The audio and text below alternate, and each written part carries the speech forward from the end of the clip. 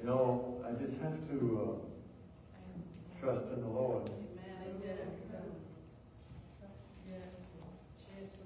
And I made a comment last night when we were in Savannah. I said, you can't follow your five senses. And I hear the Lord talking to me this morning and saying, you can't go by your five senses. Last time when we were in Savannah, there was a man that came with his Oriental wife.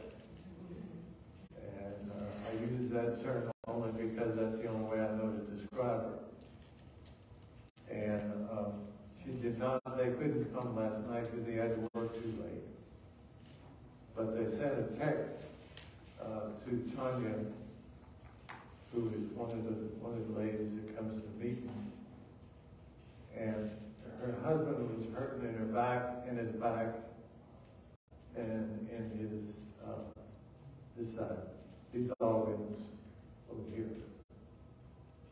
And I prayed for him, and sometimes you just know something's happening.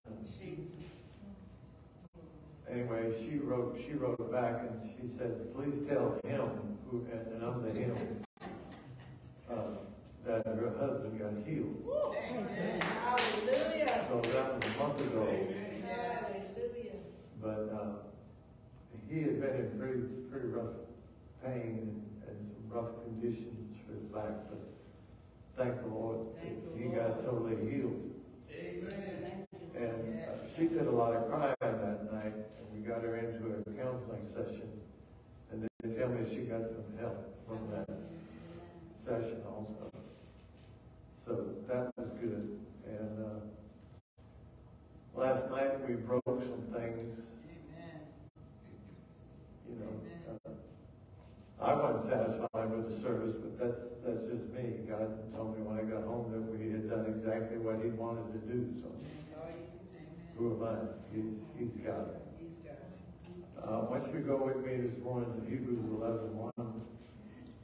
And Father, we just pray for you to touch us, and touch the people on Facebook, and YouTube, and send this message where you want it to go all around the world in the name of Jesus.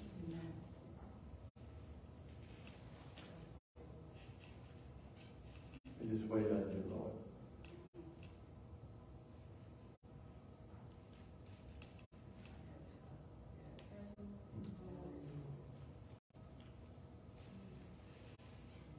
In Hebrews 11:1, it says, now faith is the substance of things hoped for, the evidence of things not seen. So read it again with me, if you will. Now faith is the substance of things hoped for, the evidence of things not seen. So faith has substance for the things that you're hoping for. And if you have hope, you have expectations. You're expecting something to change. Okay. Prophecy that came forward last night was take a step. Step out into it. You know, I'm reminded when Joshua had the priest and they were ready to go across the Jordan River, God had told him, said, it won't split until they put their feet in the water. So there wouldn't be any change to the Jordan River, and the Jordan River was not at its lowest point, it was at its highest point. Okay? So, even when they got there, they stopped short of the Jordan. And the Lord had to remind them, you got to take the first step. You got to step into the water. Excuse me. So faith has substance of the expectations, and faith also has evidence of the things not seen. So you know there's a miracle there for you. Amen. But you got to step into it. Hallelujah. You gotta exercise your faith. And I got to do the same thing if it's about praying for you, or if it's about something in your body, or if it's about your finances, or if it's about your marriage. You can only run away from these things for so long, and then you got to run into them, or you're not going to see anything. You won't get any results. When God was working on me when I first got saved, He made a comment. He said, if I can save you, don't you think I can heal you? And I had been fighting something for 13.5 years, and in 6 months He took it all away. And in that 6 months, what He started doing was putting a word in me that had to do with healing. And I know you've already heard all that before, but when the day came for the healing to come, I had just moved my family to Johnson City, Tennessee, and we had just put the bedspread on the bed, and the moving man was still in the house. And they're still putting stuff in the house. And I knelt down by the bed because this epileptic seizure was coming back, and this migraine was coming back, and this blindness was coming back. And Linda walked in the room and she said, "What's going on?" I said, "This stuff is all trying to come back, and God told me I was healed. And Satan has to leave me alone." And she put her hand on me and she said, "Well, I just agree with you for all of that in the name of Jesus." And she walked out of the room. And I thought, that's all I get. So I turned around and I knelt down by the bed and I said, "Father, what are you saying?" And He said immediately, He says, "Go downstairs and play with Mitch." And Mitch had a TV about maybe as big as this. It wasn't even as big as this podium. But he's playing TV tennis. In the meantime, while I'm getting up to walk down there, my body is saying to me, "Go to bed, you're sick. Go to bed, you're sick. Go to bed, you're sick." Like a broken record. But God had already said what He wanted to say. So God has already said what He wanted to say to you. Amen. About your miracle. Amen. Amen. But you got to step into it. Yes, Jesus. Yes, Lord. Yes, Lord.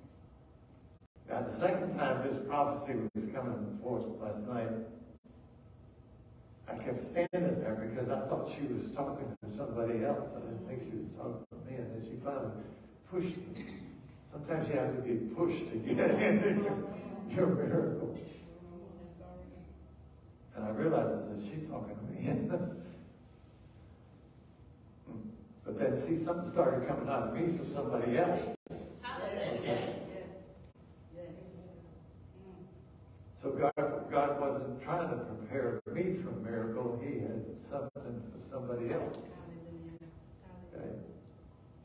And if you think about that Jordan River is at its peak. It's overflowing the banks. And here's these guys carrying the Ark of the Covenant, and they stop. Because the current is so strong, as soon as they put their feet in there, they may lose it.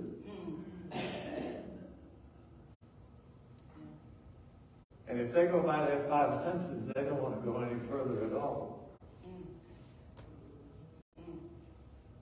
I'm just getting this from the Lord now. This last night, because my five senses right now are in hell. Excuse me, but that's what's happening. But faith is still here. Faith is here for you. Faith is here for us. Okay? And we walk into faith because we practice walking in love.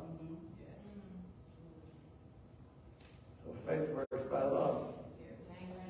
Now, in John chapter 2, they run out of wine. And Jesus says to his mama, woman, what have I to do with thee? Mine hour has not yet come. So he's trying to put it off because he feels like this is not my time. But she pulls him and pushes him into his time. His own mother. I thought about that, you know. When my mama was alive and she rode with me in the truck, she was like my co-pilot for 6 weeks. And we would go to different places. And she'd say, I hope the Lord touches me when we get in this meeting. You know, and she wanted the Lord to put her on the floor. She wanted the Lord to touch her with the Spirit of God. And we were going to Bixby, I think it is, if I'm saying it right, in South Georgia. Baxley. That's what it is. And we were riding down there. And she started talking about, you know, I hope the Lord does this for me. I hope the Lord. And that guy just walked by her. And God put her on the floor. She already knew. She already was thinking about what God was going to do. And he did it. Yes. And Jesus is saying, you know, it's not my time. And then she talks to the guys there, and she says, whatever he tells you to do, do it. So whatever he's going to tell you to do today, do it. Yes. This is the day that God has made for miracles to happen in this place. Yes. I mean, we've been waiting on this ever since Jim and I went to see Jesse Duplantis. Jesse Duplantis, yes. And we knew when we came out of Jesse's place that this was the beginning of miracles. Yes. We're like, what's it coming? Thank you, Jesus. Yes, Lord. All right,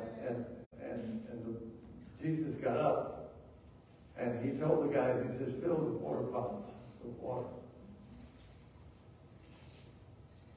He still doesn't know the fullness of the miracle that's going to come. I don't think he does. But he said he's stepping out by faith, and he said he's taking that first step, and he's filling the water pots with water.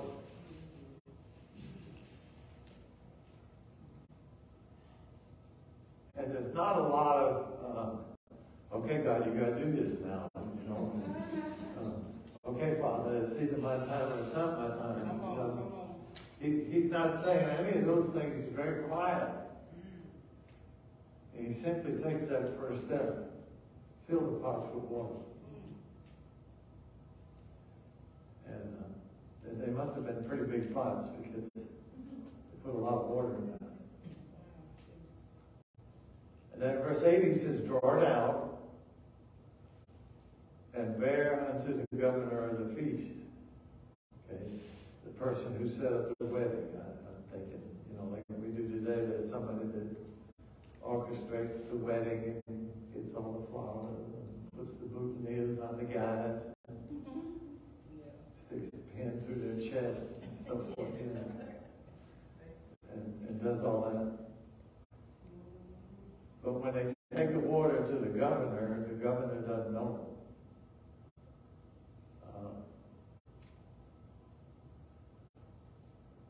The governor doesn't know. Verse 10 he says, every man at the beginning do it, set forth good wine. And when he had well drunk, then the worst.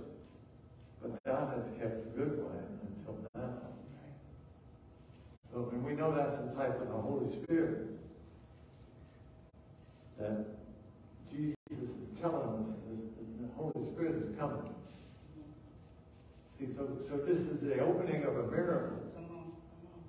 Okay, but the Holy Spirit has come. Yes. And the Holy Spirit is in you. Yes. And the Holy Spirit is in this place. Yes. And He's waiting for us to activate that first step of faith. And step in that Jordan River and watch it part. And change come into your life. It's time. It's time. It's time. Yes. And God is beyond time, so it's beyond time because it's your step that's going to make the difference. That's right. That's right. Still in Hebrews 11:6, but without faith it's impossible to please Him. But with faith it's possible to please Him. He'd be very pleased to give you what you're believing for by faith today. It would please God. For it is God who's ready to work in you, who's willing to do of His good pleasure. He's already ready, waiting on you. For he that cometh to God must believe that He is. Okay? If we don't believe that He is, what are we doing in this place? Why are we in church on a Sunday morning? Come on now. Come on now. Say it. Yes. He is a rewarder of them that diligently seek Him. Yes.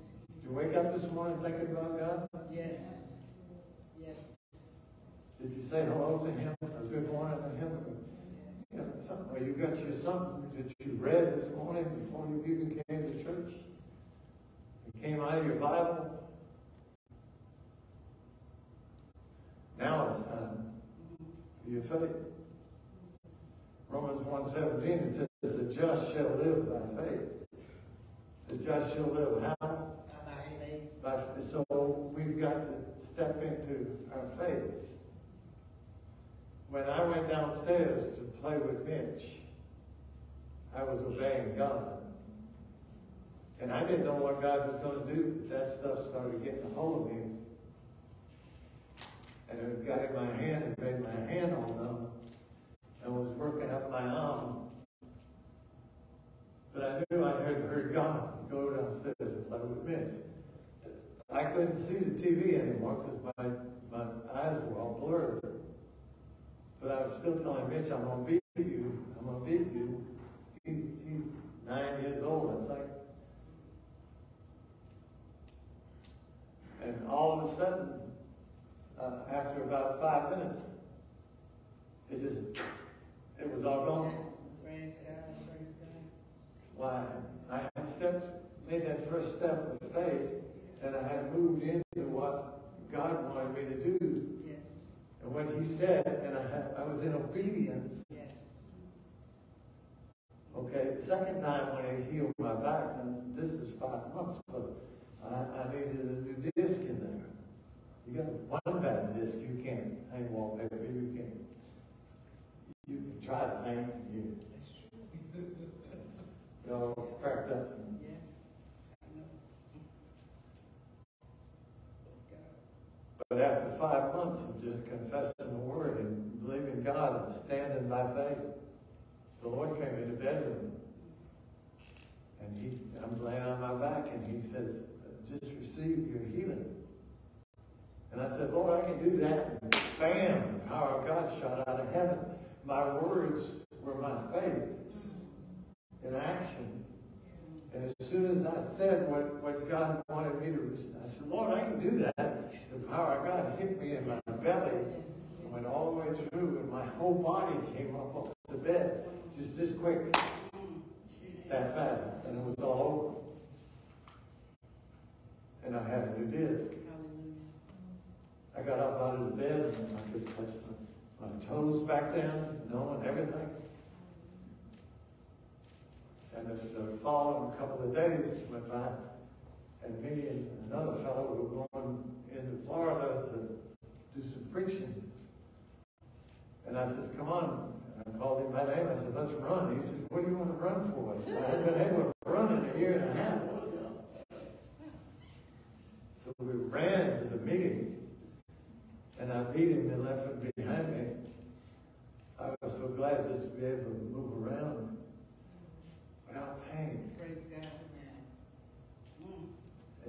See, that the reason you can't go by your five senses because right now it's like darkness is covering you. It's like darkness keeping you from getting what you're supposed to get from God. And it's your miracle. Yes. It's already been ordered by you, by your prayers, about what you believe. So this is the next step to what you believe is to get into that Jordan River and let it split. And while they had the river split, Joshua says, go get 12 rocks and pile them up in the middle of the riverbed. I mean, they got this thing split,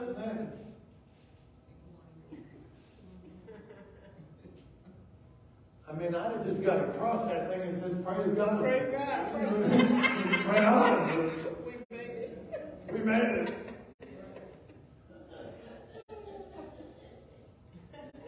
When I got my back to and I got the new disc, the faith was gone. The faith to believe for that was over. So whatever the author and the finisher of faith is building in you right now, your expectation has got to be as high as his. He's ready. He's ready. He's ready to move for you. Yes.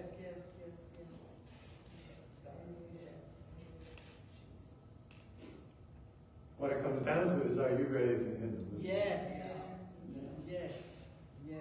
We went to the Village Church here in Warner Robins on Alberta Road. You all know what I'm talking about. It's down there near King Drive. There's a red light there. Yes. Somebody know his name? I can't remember his name. Deliverance Tabernacle or something? Yeah. There's a man in a chair. And I taught on the blood of Jesus Christ, and the glory came in that place. And in the middle of the sanctuary, there was about 8 or 10 people in that area. And all of a sudden they went, oh, and they all fell on the ground. Well, that was the Holy Spirit telling me, I'm here. And he had just kicked the center of that church and went out from there.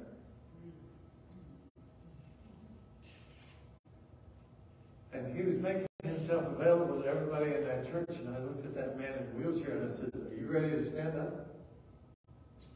You know what his answer was to me? I can't.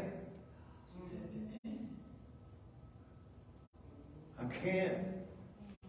So he didn't develop any faith for his healing for whatever reason. Either he went in it by himself, or he just wasn't studying about faith, or they weren't teaching about that.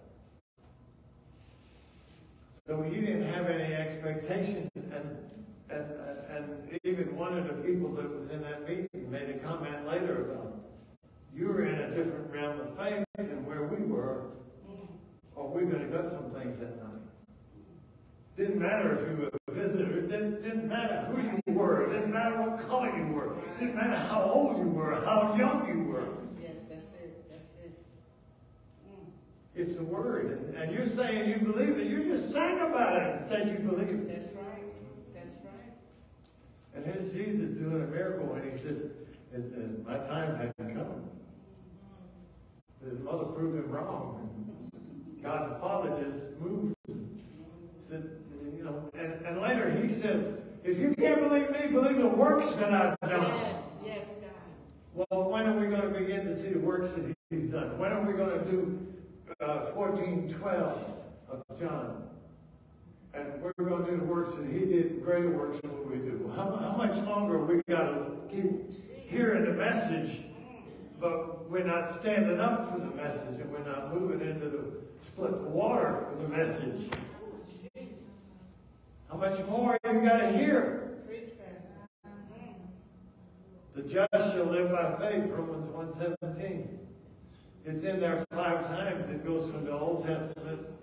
I don't think it's in Revelations, but it's in the epistles. Glory.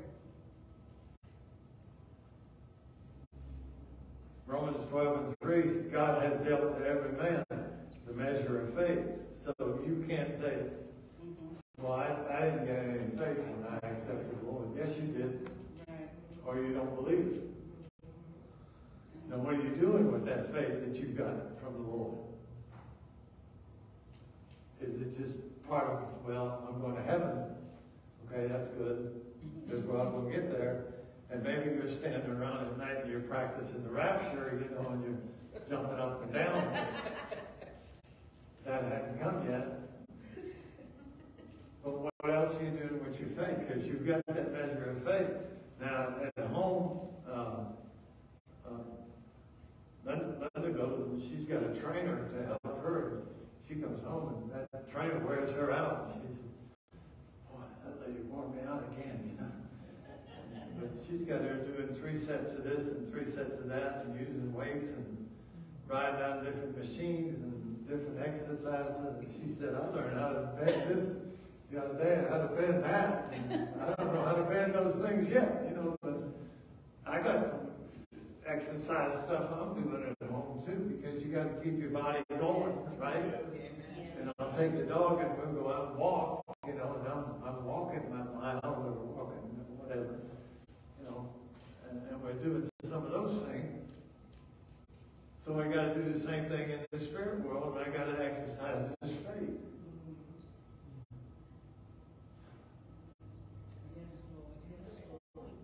And God told me a long time ago, He says, you exercise faith to put money out there and give it to me, and you exercise faith to call it back and get it back from me. Yes.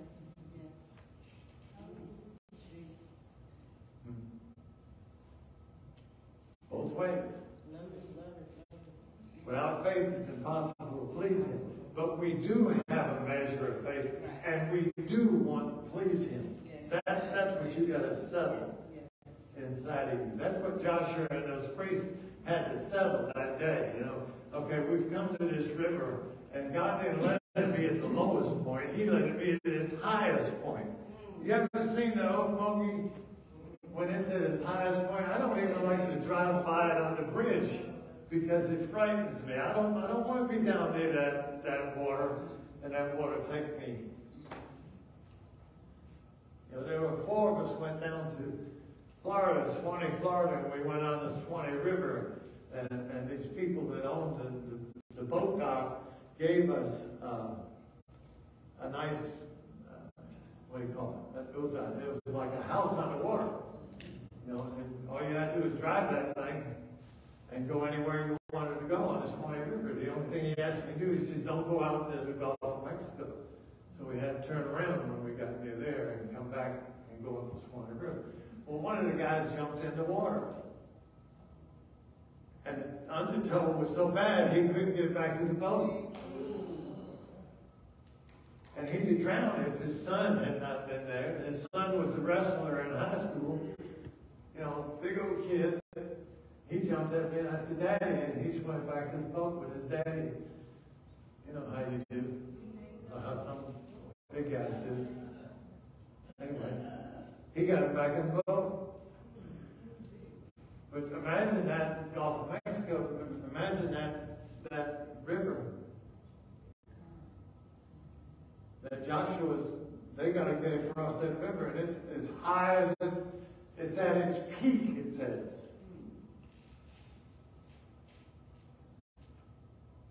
God's already appeared to Joshua. God's already gotten inside of you. And you believe in Him, but you've never seen Him that I know of. And maybe you're fortunate enough to have seen some angels. He don't let me see anything in the spirit world. I have to believe it because He says it. That's right. I believe it.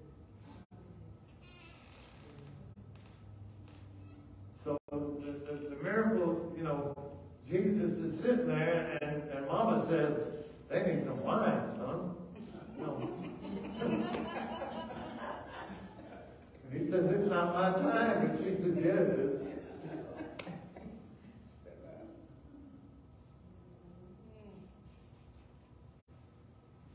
There's a lot of reasons why it became the best wine, because it can't ferment. Because it wasn't made by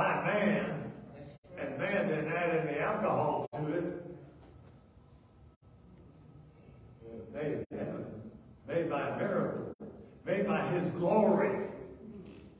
See, you're carrying this glory of God, and you keep hearing about it, and it keeps getting bigger, and it keeps getting better. But when is it going to activate your faith and change you so that you get your miracle? Yes, yes, yes. It's today God wants the miracle to happen. It's today. It's today.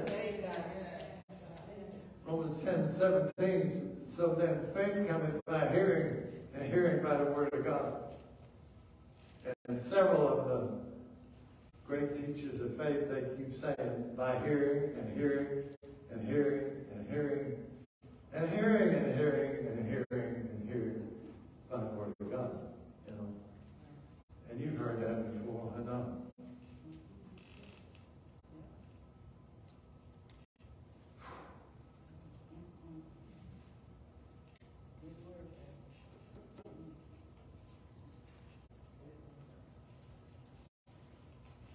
You know, and you can go and you can look at all these different miracles that Jesus did.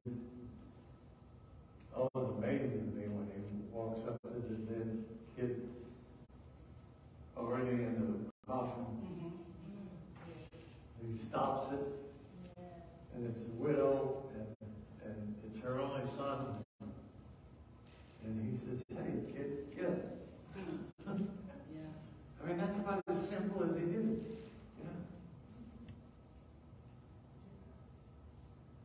Now, he had something going on that you have because he's inside of you. Yes, He knew from seeking his Father it was time for that to happen. yes. So is today the day for your miracle? Hallelujah. And I could change that. Is today the day for your new ears? Is today the day for your new eyes? Is today the day for God to do mechanical all over your body and just, you know, you take a car into the shop and maybe you're going in there just to change the oil, but the mechanic hears this rattle that's not right and he sees this belt that's almost worn. Well, he just starts working on a lot of things, or he'll come and ask you and tells you how much it's going to cost, and maybe you need some new spark plugs, and we can go on down the line. But maybe you just need the mechanic to come today, which is Christ, and touch you from the top of your head to the tip of your toes. And see, one of the things I keep walking into that people don't like to talk about is this UTI. Urinary tract infection. And I didn't like any of it, but in 2018, after my open heart surgery, I went through that thing 5 times. And it keep getting in me and getting in me. And that nurse kept telling me, well, it can't come from anybody else, it's just got to be in you. That's a bunch of bull. Because as many places as I've been and lay hands on people, I always end up with a UTI. And I'm saying, this ain't mine. This is somebody else's that I took away from them. And you have to get out of me in the name of Jesus Christ. And I know we don't like to talk about those kind of things, you know. But it's a part of your body. Yes, it is. And last night, for the first time, I started getting some things from God that had to do with constipation. And you don't like to talk about that either, you know. Or, well, I just got a stomach problem, you know. No, it ain't your stomach, it's your bowels. And you got bowels, whether you like it or not, you know. And you got a bladder, and you got other things. You know, and then your knees start hurting, and you don't want to talk about that, but your back can be out, you know. And we don't even want to think about one leg strong longer than the other, or my arms need to be grown out, you know. Those are all weird things, you know. We don't do that in church. Well, Kenneth Hagin did them. You know, Charles and Francis Hunter used to do it. We see all kinds of miracles happen. And she spent 45 minutes one day talking about when you came up there for prayer, not to be praying in the Spirit. And she actually got upset with this guy. And she says, I tell you to shut up. And she hit his mouth, and he fell over under the power of God. And he didn't pray no more. I don't know if he got anything or not, but she got upset with him. He wasn't hearing a thing she said. All right, I'm not going to prolong this, but this is your day. You know, John chapter 14 was the other place to go to. 14:12. 14:11. Believe me that I am in the Father, and the Father in me. Or else believe me for the very work's sake. So if you can't believe the Christ or the Jesus that's in you, and you need a healing, then believe that Jesus can do it. Yes, yes, yes. Because he and the Father are hooked up together, and the Holy Spirit's really not left out because he's right there with them. Because you're on the earth and they're in heaven. But they also move inside your spirit. So you've got the Father, Son, and the Holy Ghost in your spirit, waiting for you to come forth and bam, just let that thing be changed. See, and then if you finish what he's saying there, verily, verily, I say unto you, he that believeth on me, he that believeth on me, he that believeth on me, well, that's who you believe on, and me is Jesus. Yes. The works that I do shall he do also, and greater works than these shall he do, because I go unto the Father. But you won't see any greater works if you don't put some faith in it. You won't see anything happen if you don't step into it. Those priests stopped at the Jordan River, and God had to remind Joshua again. I said they had to step in the water.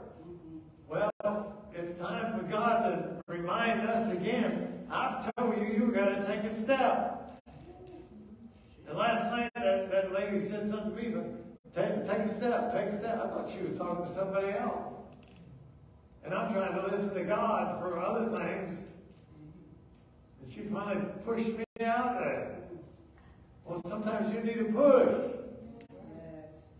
Or sometimes your push is just to push into God. Yes, that's good. Push. That's good. That's good. That's right. Aunt Rosa had a church in Macon, and the pastor's wife in Macon used to lead prayer. And she was a wonderful prayer leader. Because she would tell the people, come on, you ain't prayed enough. I want you to push. And I sat down there one night, and we started by her leadership, just pushing into God, and pushing into God, and pushing into God. And the next day I got out here, and it was a Sunday, and the Lord kept saying, don't stop. Keep pushing into me. Keep pushing into me. Keep pushing into me. Don't stop. And I saw some things happen that Sunday morning. But then I stopped. You know, flesh enjoys breaking. Yeah.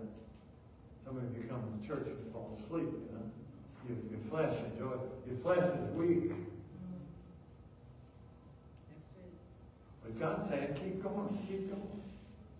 Whatsoever you shall ask in my name, that will I do, that the Father may be glorified in the Son. If you shall ask anything in my name, I will do it. But not without your measure of faith. So one more time, just go back to Hebrews 11:1. Now, faith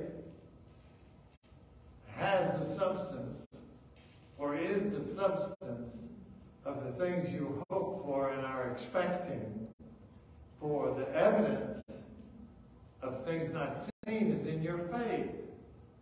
You've seen it by faith. You've seen that back straighten out. You've seen that bladder get better. You've seen that compromise that's been going on in your life be shattered and broken. because you're changing your lifestyle. Yes. You've seen those things. Yes, that's true. Yeah. You know what it is for somebody to give you $20, $100, $1,000. There was a lady there last night. She said, so-and-so came to visit me, and she'd been sick and had a stroke. And this lady, before she left, she says, she gave me $1,000. And she said, by the way, I'm going to tithe you out of that tonight. I said, praise the Lord. I think she forgot it, but people make a lot of promises that they don't keep, you know. Oh, Lord, help me. I didn't need to be there. Do you believe the name of Jesus is above every name? Yes. Yes. I was teaching that in Florida, and you know this, but it fits right here. And the lady came up, and she's bowed over. And the Holy Spirit said to me, whatever you say, I'll do it. And I took that lady and I said, come here. And I mean, she bowed over. She's the one in the post office that puts the mail in the slots. And after she got straightened out, she told me, said, I used to have to use the stool to get up to the top. But I don't need the stool anymore. Because in the name of Jesus, by the authority of the name of Jesus, the Holy Spirit changed her that day. And every bone went back in place.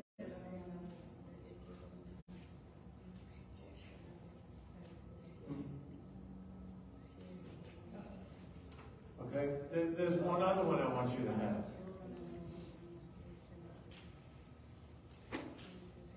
Maybe you're 50 years old. Maybe you're 40. Maybe you're 70. But I like one of the things that W. Osteen said in her book. She said, I took a picture of me and John, and I don't know how old she was, but she says, we were only in our 20s when we got married. And she said, I put that up there on the wall. And she said, I've been believing all these years. Now, this is from 1981, and she's still alive.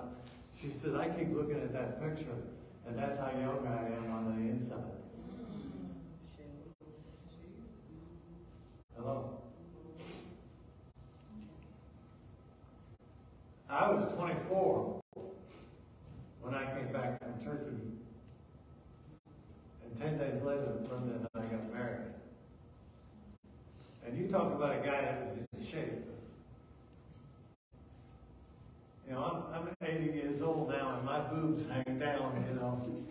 And some other things hang down, too. When I was 24, that guy was a picture of health. And I took that marriage picture, and I put it up there, and I said, okay, God, I'm going back to that. That's what I'm going to be on the inside. And you're going to have to take care of the outside.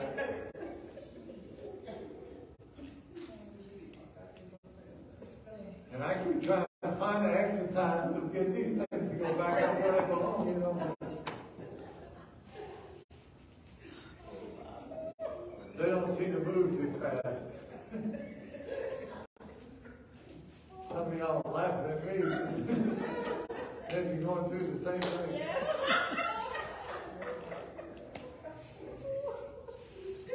I'll tell you what, while you're young, you better keep exercising.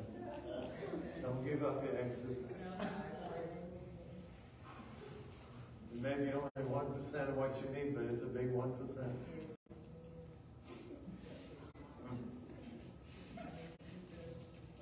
What's the Lord want to do today? Miracle. What are you ready for? Miracle. Rodney, come and take this thing and move it, would you? Put it over there. You know what you need. I'm going to take the step of of moving into God, moving by faith. And you know, there's a lady that came. I don't remember what church I was in, but she came with her own interpreter. And she said, I'm glad you're here. She's pointing that finger at me like this, you know. And sometimes people have long fingers, you know. She just got that finger in my face. She says, I'm getting my healing today when you pray for me. And the interpreter's saying the same thing. And you know, Paul says you could see the faith. You could see the faith in that woman. And as soon as I touched her, I knew she had it. She had what she was believing for. Hallelujah. So if this is not the day, then that's okay. But if it is the day, then come on. And I've asked these two to help me. Mr. Bader and Miss Jenna, that's why you guys stayed in here today. I just want them to back me up, and I don't want you to use the chairs today. I want you just to come and let the Lord do what He wants to do. And if we're supposed to do more, we're going to do more. We're going to say things to you or operate by the Holy Spirit. And again, if I went by my five senses, I would not have gotten out of bed this morning. I'd have called her and said, you preach. Because this is supposed to be her week. So if you're coming, you need to come.